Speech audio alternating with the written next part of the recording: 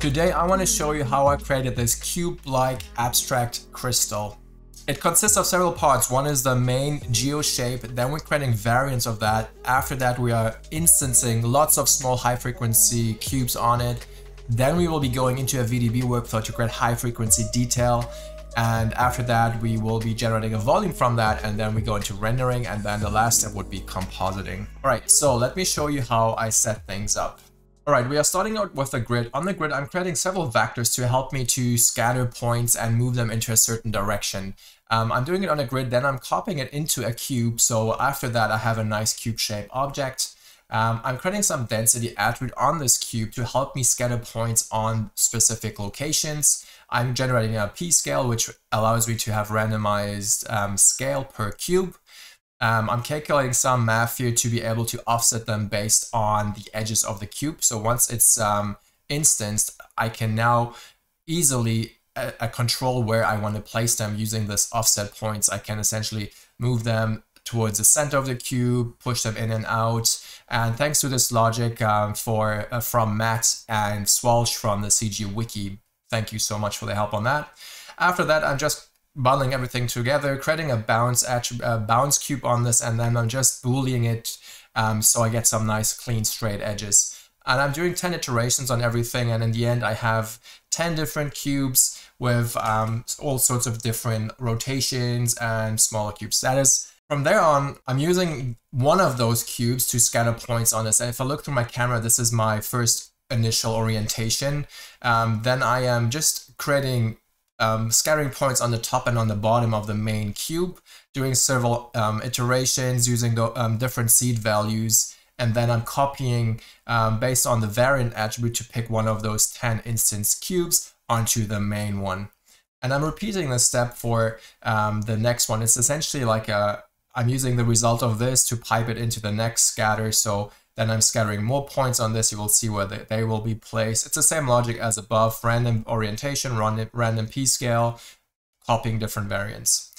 This is the first step for this main thing. And then based on, once I have this shape, which is my overall silhouette of the object, I'm going into more detailed scattering. So I'm creating a VDB from all of this, converting it back to geo, and then I'm generating an occlusion parameter, which looks like this. Based on the occlusion, I'm creating tons of points, actually 10,000 points on the cube, and I'm scattering just very simple boxes on it. You can see we have got these high frequency points or cubes, which will help me to make this nice and shiny.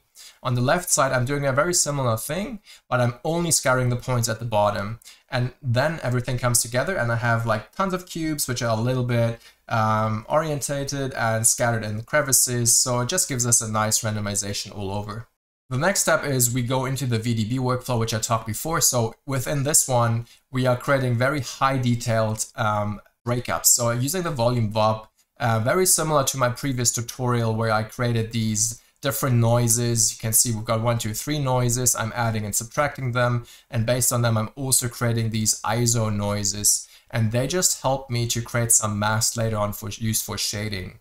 So at the bottom here, before I cache it to disk, I want to show you the attributes I have. I have a concavity, which is essentially an occlusion-based map. Then I have convexity, which is the opposite. Then I have these ISO ridges, ISO rock surfaces, and ISO rough patches. And all of these are being used in shading. And then because it's a glass object like a crystal, I do want to have some interior volume to it. And I'm generating it the same way as I did in my previous high detail crystal tutorial. Lots of noises, shaping them like this, using AA noises, and then converting them and combining them to create something like this.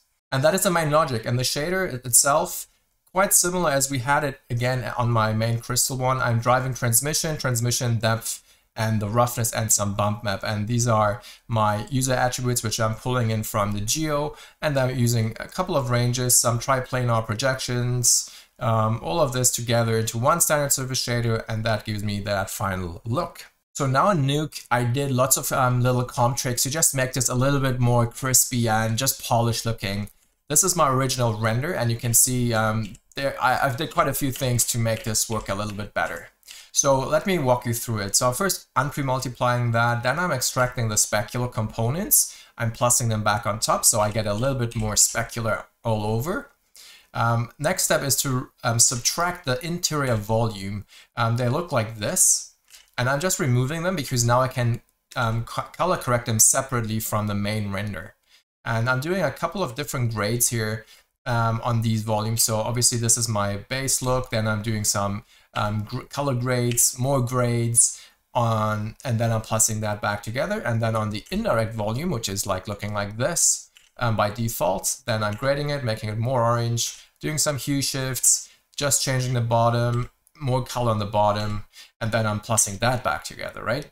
So before it's like this, and after my volume operations, it now looks like this. So I did quite a few tricks to adjust things. I used, for instance, a PMAT to just isolate the bottom of the cube, and then did some grades. After that, doing pre-melt again, so we get the proper edges back, sharpening it a little bit, using ZD Focus with a custom bokeh, which is graded, which gives me like this look.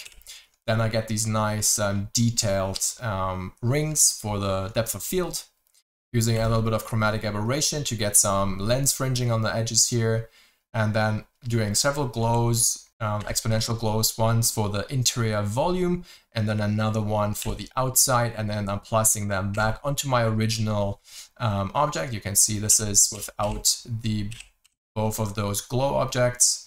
And you can see it just adds a nice touch to everything to enable the glow. Then I'm adding it over my main background, adding a grain and vignette, and then this is the final look.